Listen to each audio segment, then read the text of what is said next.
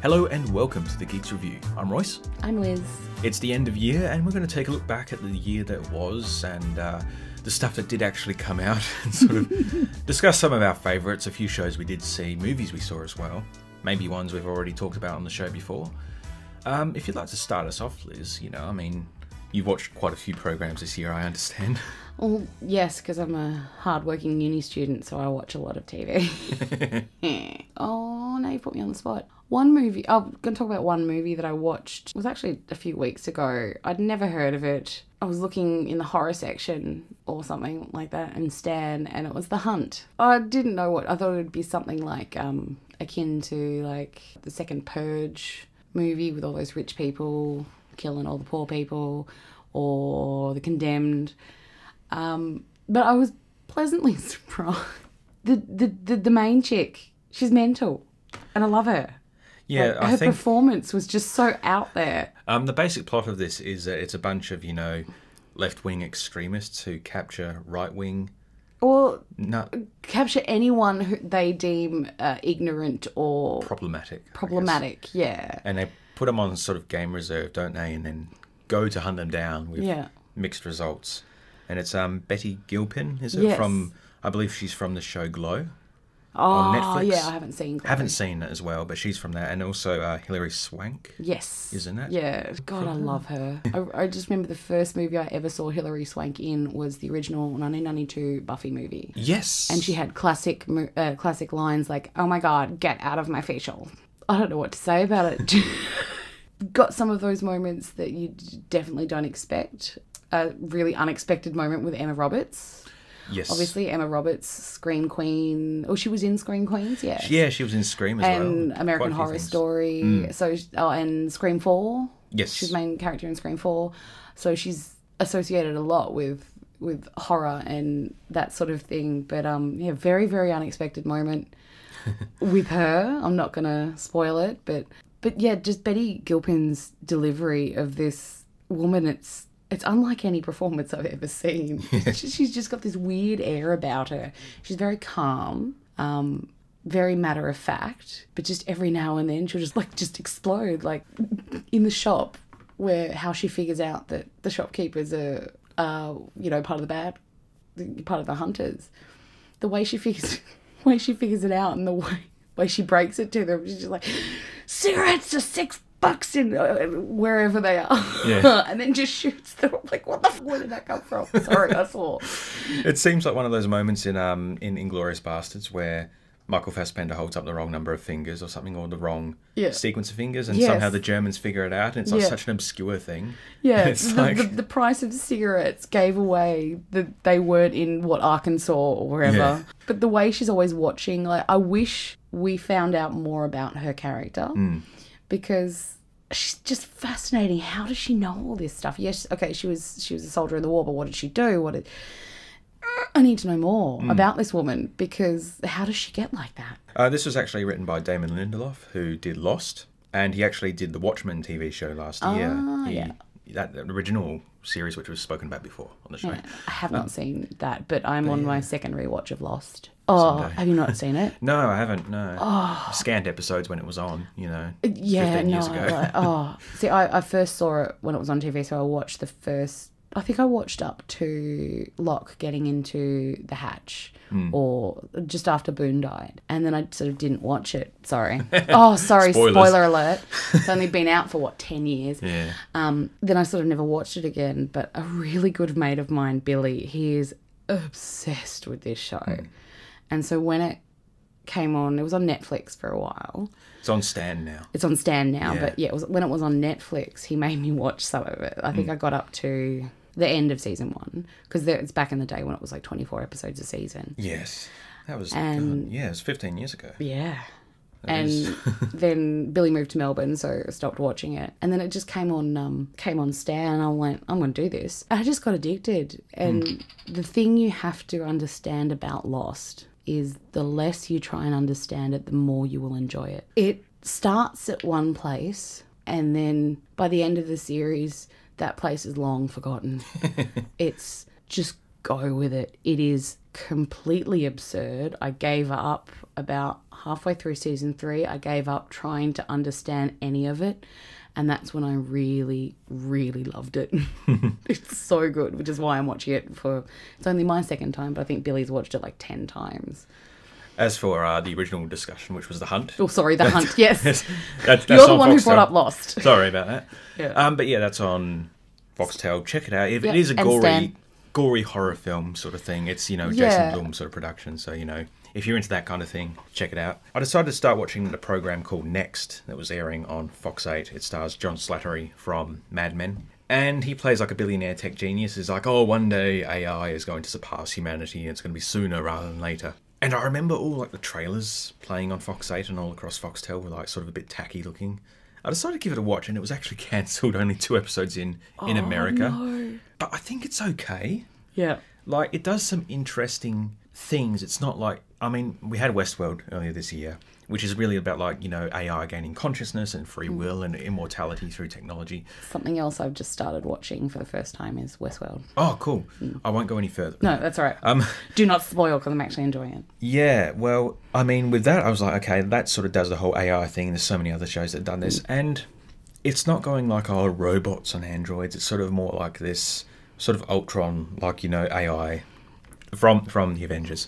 And it does some really creepy things, like billionaire John Slattery. He's got a friend who's disabled, and he's like in a wheelchair. He's got like short limbs, and he's got like he speaks through his computer, much like Stephen Hawking did. Yeah. Because he's all technologically, supported. Yeah. You come to realise, this is a spoiler for episode 3, I guess, but the AI has taken him over and has been puppeting him this entire episode. He's like, oh my god, that's gloriously horrifying. Yeah. That's a really clever idea. And this is also a world where, like, things like Alexa and Cortana exist, but they've gone and created like this new version that can be evil because they don't want to get in trouble by saying Alexa's going to take over. But also, like, the actual Alexa home unit is like been speaking to this FBI agent. She's been called on board by John Slattery's character, and her son is being bullied.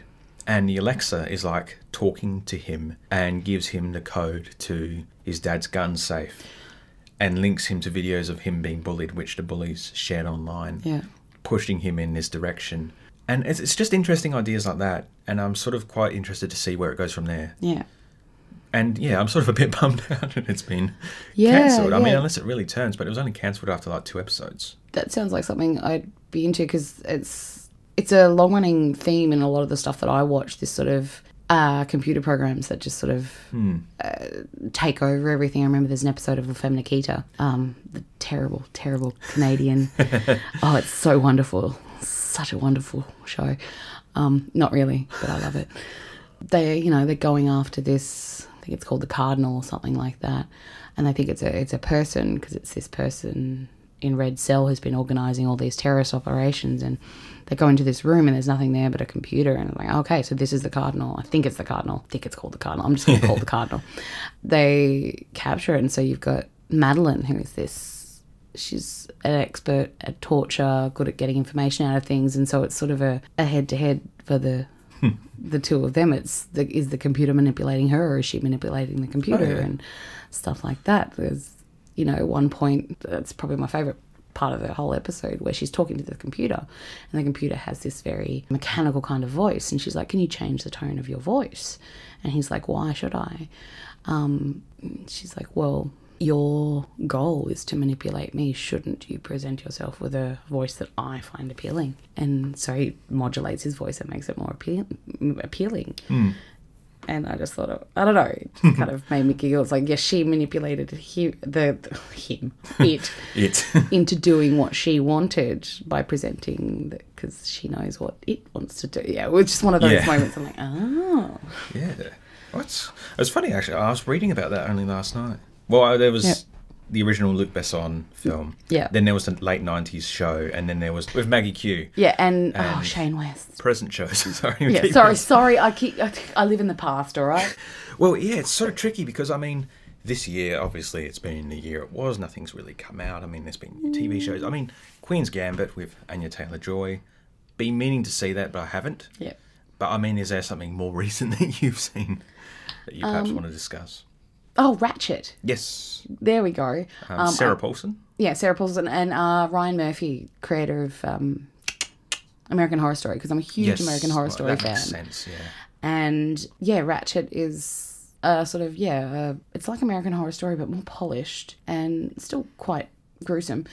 But yeah, it centres around this nurse called Nurse Ratchet, who, it's been a while since I've seen it, who starts working at an asylum. And yeah, that's all I'm going to say, because it's a bit twisty and turny and you keep finding out things. It is One Who Flew Over the Cuckoo's Nest, isn't it? No. I heard it was. Yes and no, yeah. sort of. Yeah. I think it's loosely based on it, but I've only seen Cuckoo's Nest once ages ago. But yeah. No, it's her name is Ratchet, but I didn't see any similarities to One Flew Over the Cuckoo's Nest. But again, it's been about 20 years since I've seen One Flew Over the Cuckoo's Nest. Unless it's one of those cases where it's like we take an established IP and we go, this is a prequel to this, and then you get people who tune in. I think it's something like that. I'm not sure. I mean, like, if you're already a fan of, Sarah Paulson and American Horror Story, which is already, like, big franchise. Oh, yeah. And it's got other, like, Finn Wittek. He plays Dandy in Freak Show and Tristan out of Hotel. Who else does he play? He's another American Horror Story alum. He's in it, and he plays one of the crazies, one of the people in the asylum. I'm not going to give too much away, but... Is that a movie or is it a series? What, Ratchet? Yes. It's a series. Right, yes. Yeah, I've forgotten when it came out, but I started... It was a little while ago, yeah. No. When I was on placement, nursing placement, the two girls that I was sharing a house with, because we were in a remote placement, they were both watching it.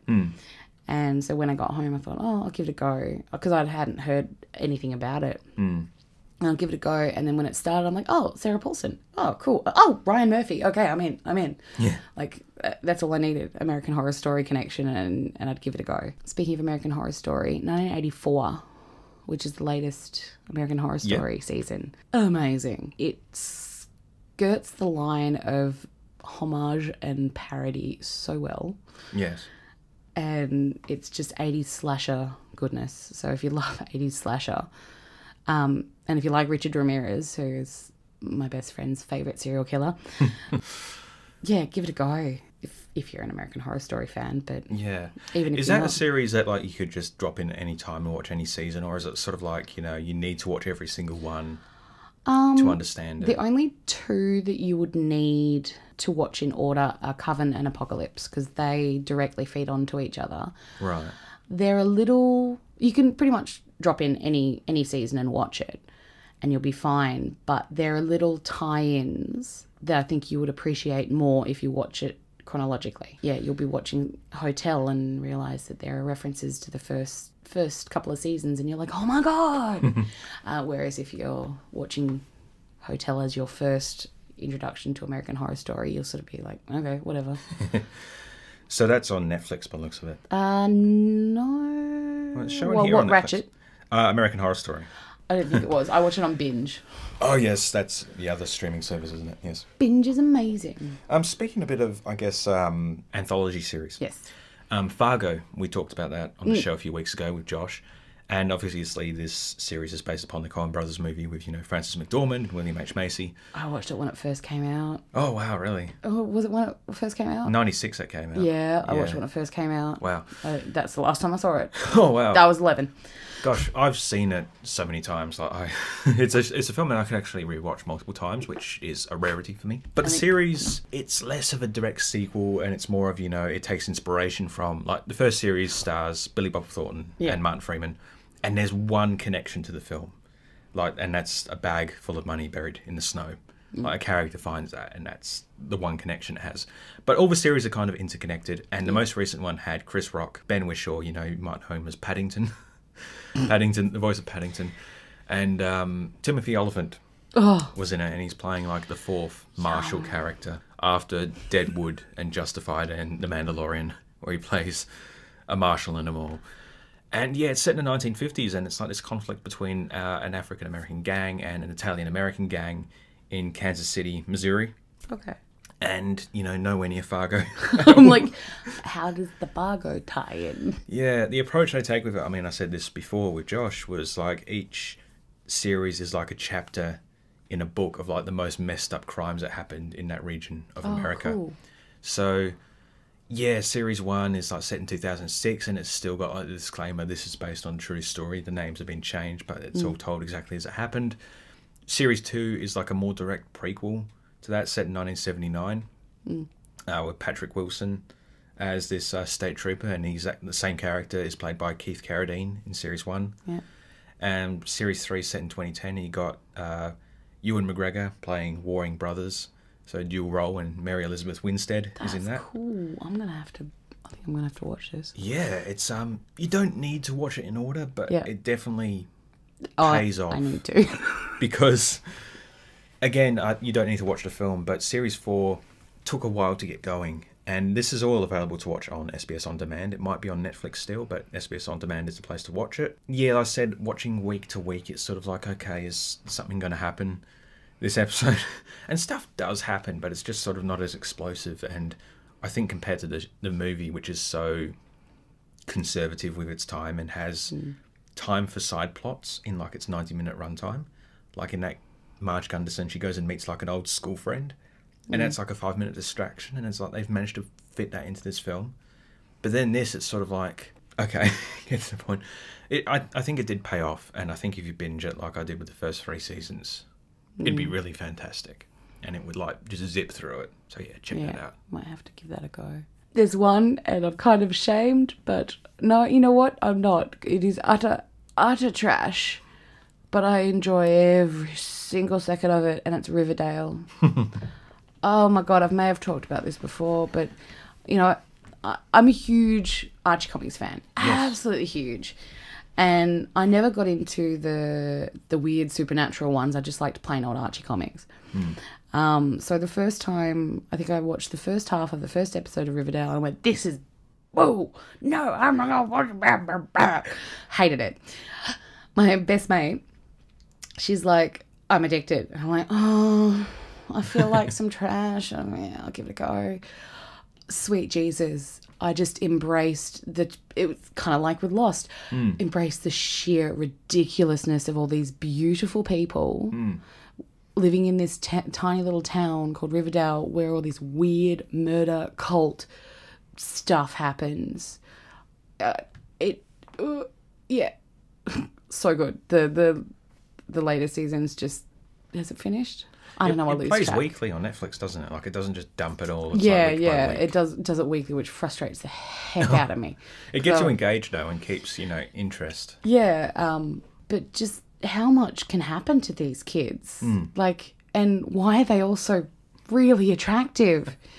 And why do they sing all the time? I don't care. I really don't care. Are they still in high school and all that? Yeah, they're still in high school. Oh, how long has it been going for now? Is it like it's season 4. Oh, okay. That's about right. But I think, were they seniors when they started? I don't know. But no, like one season can take place in a matter of months. So the progression of the seasons is quite slow time-wise. I've got to ask as well, because obviously Archie Comics and Sabrina the Teenage Witch came from the comics as well, before she was like Melissa Joan Hart and all that.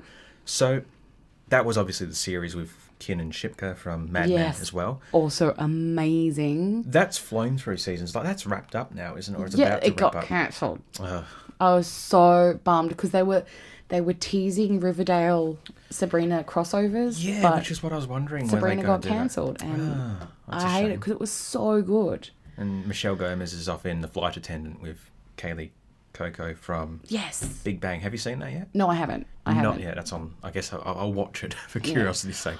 I did just binge watch all of Big Bang Theory because I hadn't lost track of where I was up to, so I thought I'll start from the beginning, and I watched the final episode and I was bawling my eyes out. So you enjoyed it?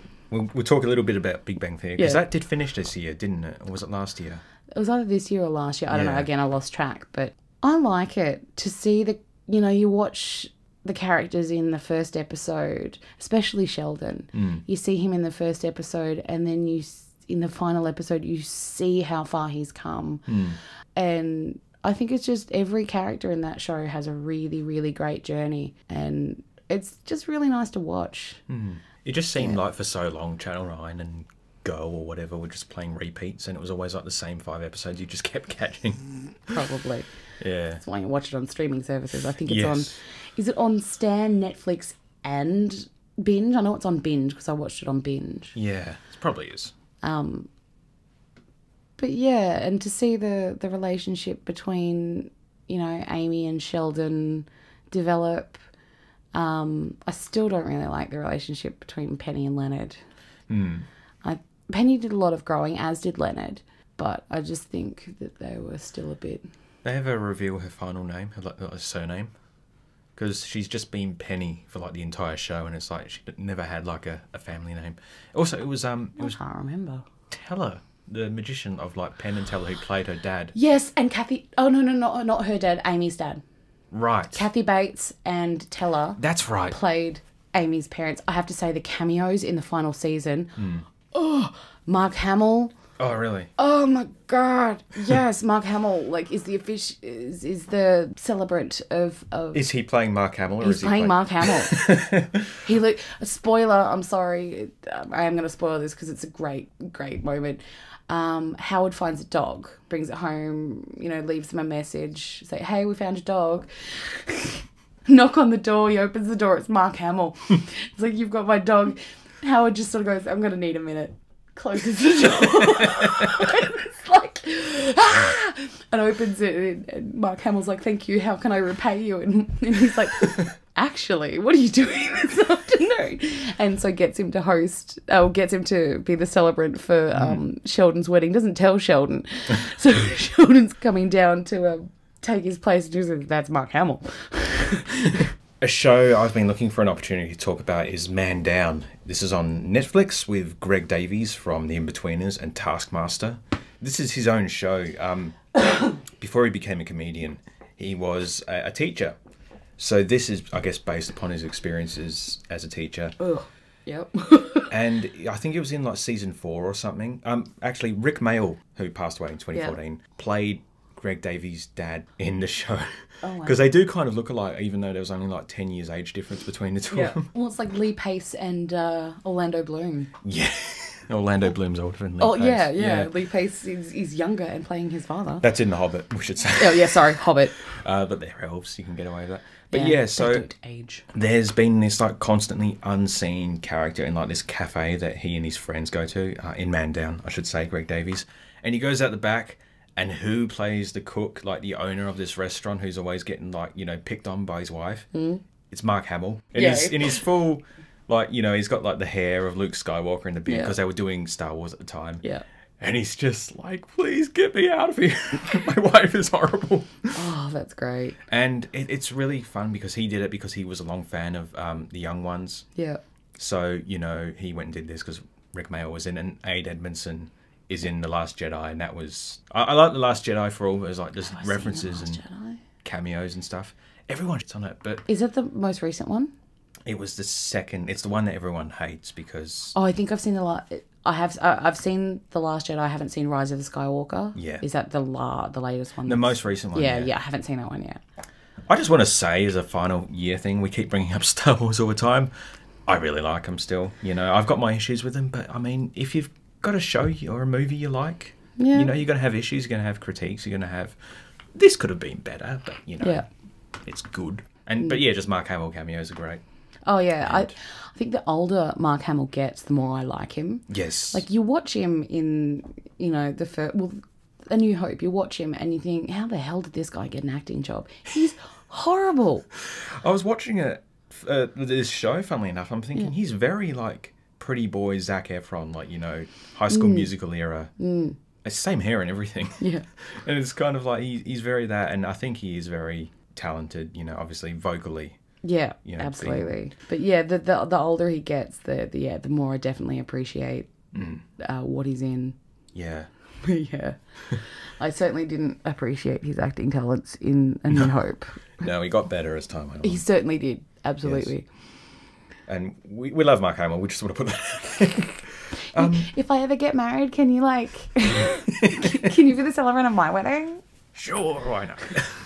I'm not getting married. It's fine. So, looking forward to the new year with, I guess, cinemas tentatively reopening and things coming to streaming service. I mean, the entire sort of Warner Brothers catalogue is coming to streaming, it seems. So, whether that's going to be, I mean, it's HBO Max in America, but whether that's going to be Foxtel Showcase here, I mean, we've got the Justice League miniseries coming. Is there anything you're looking forward to in the new year? Season 11 of Walking Dead. Yes. Oh my God, yes. That's crazy that's still going from an outsider. It's bad, but it's good. It's good, but it's bad. I don't know. Like, I can't pinpoint a favourite season because they're all kind of bad but good. But I just can't stop watching. I really can't, and especially the way it left the end of season 10. I'm like, oh, okay, I'm ready. I'm ready for season 11 now. Bring it on. I'm interested to see what they do with... have you been watching The Umbrella Academy? Yes! Oh my God, Sparrow Academy now. Sorry. Well, I mean... At the end of season 2. Sorry. Well, spoilers, but she's their sibling, and it was like, that's cool. I'm interested to see what they do with her. Is that the chick who was with... God, I can't remember any of their names. No. I know Five because I'm weirdly attracted to Five on an intellectual level because he's got the mind. He's a fascinating character. He's got the mind of a grumpy old 50-year-old, which I just love. That but I'm kid like, plays it so well. Oh my God. I'm interested to see. So good. Too, because Real World, I mean, Elliot Page. Ellen Page transitioned to Elliot Page. He played Vanya. And it's going to be interesting to see if they adapt that. And I guess it will just be down to, whatever they feel is right for the character and whatever they're comfortable with doing. Yeah. Yeah, but I'm interested to see where they take that. I forgot about that. Yeah. And it's funny, actually, we were talking earlier this year about Space Force. And I said, that's a really good CGI chimp they've got. And then I watched The Umbrella Academy. It's like, that's where they got the chimp from. That is a really good CGI chimp. Yeah. But no, Umbrella Academy was one of those ones that I watched the first half of the first episode and was like, I tend to do that a lot. I watch the first half of the first episode and go, this is crap. And then I revisit it and watch the entire season in one sitting. I really like series 2 of that. Oh, yeah. And the use of music. I think my favourite musical moment is in the first episode where they all listen to I Think I'm Alone Now by Tiffany. And it's got that big shot of like, almost like a doll's house. Yes. Of just all of them enjoying this one song, the same song at the same time. That was a fun moment, that. And Series 2 actually, like, reinvented the characters. I mean, Luther, big monkey man himself. Yeah. This sort of made him more of a goof. Yeah. And same for Diego as well. Yes. Yeah, they sort of went away from the grim, dark roots of both their characters and made them more human and likeable. And what's the drug addict's name? What is it? Klaus. Klaus. Yes. Oh, my God. that was a... I mean, having seen him in Misfits, and he's great in this as well. Yeah. But no, the whole story, like the Vietnam War story with him, just it kind of broke my heart. I was like, oh my God. That was great. Again, he's a character who's older and gone through things which, becoming an enigmatic cult leader. Yep, that's something Klaus would do. I was wondering, actually, if they were going to do a review of it, like he'd accidentally travelled around and become Charles Manson by mistake. See, that would be great. That would be fun. That would be amazing. Yeah. Anyway, thank you for listening. We'll be back next time. I'm Royce. I'm Liz. And we'll see you next time.